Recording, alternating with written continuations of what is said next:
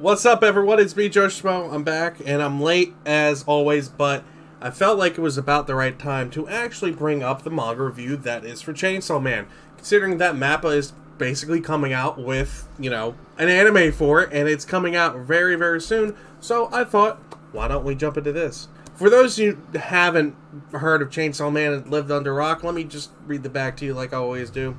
Denji's a poor young man who will do anything for money, even hunting down devils with his pet devil dog Puchita. There, you know how I roll. He's a simple man with simple dreams, drowning under a mountain of debt, but his sad life gets turned upside down as he's betrayed by someone he trusts. Now with the power of a devil inside of him, Denji becomes a whole new man. The Chainsaw Man. Yes, that is a little bit, corny, but it's very true. Basically, well, here's the time. This is how we're going to do it. We're going to do a brief overview of the first volume. Then we'll go into detail. And then we'll talk about the art, just like we always do. So we're going to go into it. It follows our homeboy Denji. He is a simple man. And his father basically left him behind. And he had to mount down with the Yakuza. And, well, he basically lives off of, like, rice powder and some other stuff. Doesn't even eat, barely eats. But he comes across this nice little, devil dog. Which, here you go. Puchita. Pooch. I'm just calling it Poochie. Pooch. Even though it's Puchita, or, Puchia, or whatever it's called. I'm fucking struggling. It's like 1 o'clock in the morning. But it follows this kid, follows him. Shows him at the very beginning struggling. Hasn't eaten anything for days. Shows him that he doesn't have a concept because he wasn't educated. He's not a very educated kid because from a young age he's been working for the Yakuza, trying to get this money back to pay this debt off.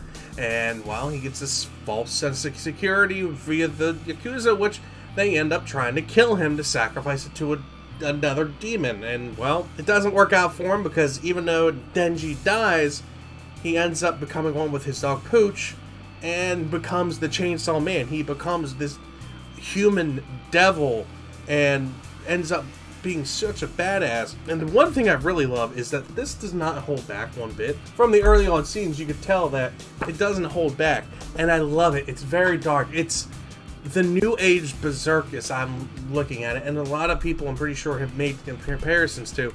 I haven't watched the videos. I'm just doing this, like I said, at 1:30 in the morning. So what happened with him? Basically he died, and he promised Pooch and took care of Poochie for such a long time that Poochie gave its life to Denji so that he can go on, which gives him this ability to transform and, well, has chainsaws over him, coming out of his arms, coming out of his head, coming out of his legs, anywhere he needs it to fight the devils and, take them all on. Well, then, after killing this whole thing and that, to getting deal with the Yakuza, he basically gets picked up and joins the public safety sector of the government that fights devils and try to, deals with the threat that's going around the world, and it follows his journeys along that, meeting a cast of characters that all of them are very memorable, and all of them you will get easily attached to because they are very quirky. They stand out having their own different, attacks, or, contracts they have, and so on and so forth. So,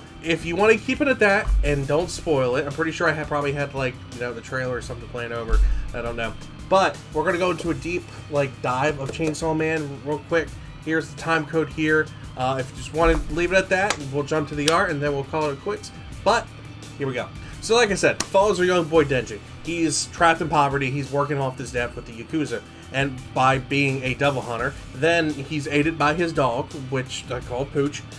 His canine devil chainsaw friend, whatever you want to look at it.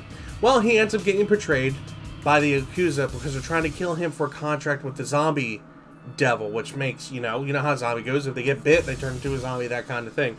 That's how that devil works. But they need to sacrifice.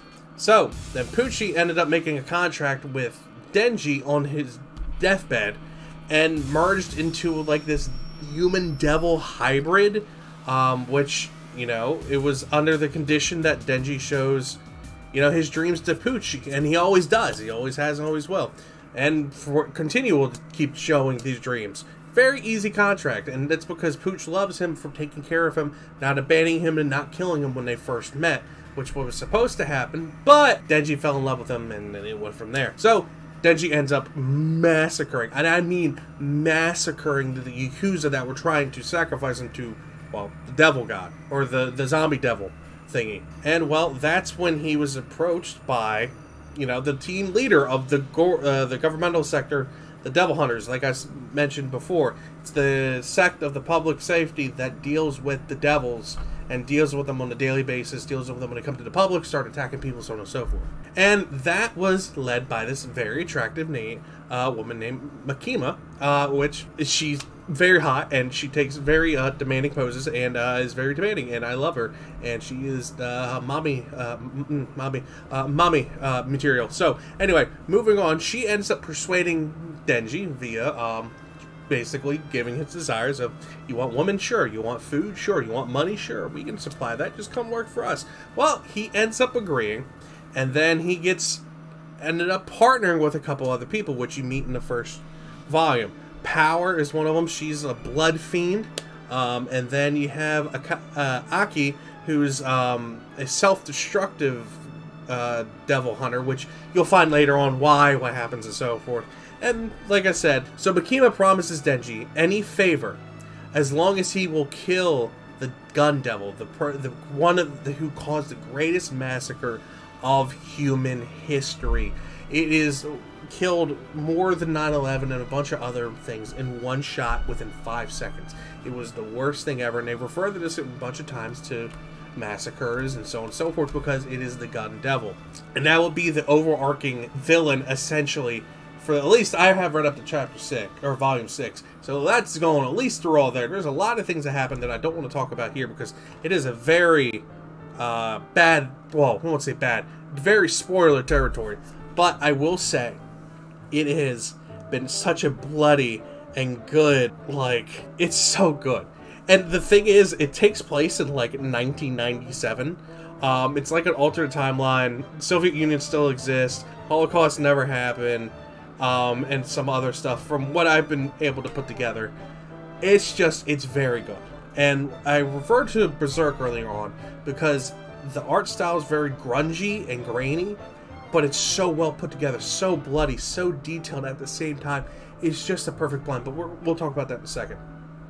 So overall, like I said, you follow Denji and you follow these 4 people, essentially Blood, Aki, and Makima. You follow all these, and it goes through this whole story about them going through. You learn more about them as it goes on, killing different devils, and learn more about Denji and, you know, how uneducated he is. It's very good. It's honestly a very good, solid story, and you can ask any of my friends, which if you ever pop over on Twitch, you know, twitch.tv/gaming, I talk about this because I picked it up and I just couldn't stop. I literally bought volume 1. I went out and bought volumes 2 through 6 because that's all I could find around here because it keeps getting bought up. So, in case you have not gotten on this, hop on it before the manga comes out. But now we're going to go over to the art. The art stands out so much. Like I've said before, is basically, I look at it as the new age Berserk that's coming out. With how good and like grungy and bloody it is, how detailed it is, and like dark it can get with certain moments, especially in the later volumes. It's not afraid to kill someone, make you feel for them, and go through other things such as this. This is like the first couple of pages, but such as that, just straight up killing someone, seeing to cut up body parts, all the guts everywhere, heart pieces. It's everywhere, and it doesn't shy away from it. There have been talks about other things in here, which I'm not going to say on there, but I think you might be able to pick up what I'm saying. There have been other talks along those notes about what other instances could be drawn up if they wanted to, not like the horse that they referred to and showed in Berserk, not along with that lines. But coming to the blood, murder, guts, gore, everything that this has to offer, it doesn't overbear it. It does it very peacefully, very beautifully, and it has a very nice blend in it. So you're not getting overwhelmed, but you're able to take it in and enjoy what's going on, and enjoy the fights that go on, enjoy the suffering that happens. That sounds, but as a reader, you get to enjoy, you get to cry, you get to feel the pain. It does everything very beautifully with this artwork, and it doesn't leave a bad taste in your mouth. So overall, this is going to be a very hot ticket item for a very long time, and right now it has about 15 million copies in print. Those are going to get bought up pretty fast, and when the manga hit, like, well, not the manga, when the anime gets going next month at the time of this recording. I'm recording August 22nd. I think it's coming out October-ish or September, October-ish. I'm not sure exactly when. But when it does, it's going to hit the ground running. It's going to blow everyone's expectations. It's going to be the hot new thing. People are going to forget about Jujutsu Kaisen and focus on this right here. So grab yourself a copy while you can, or it's going to be hard to find like Jujutsu Kaisen was for the longest time because of how good it was. People kept buying up the manga and wanted to stay informed, get ahead of it, the whole 9 yards. This finished part 1 with the manga. They're working on part 2 now, Act 2. I forget how they described it. It's a whole other thing for another day. But get a chance, go ahead and buy it. So let me know what you guys think about in the comments down below. And yeah, I'll see you all later. Bye-bye.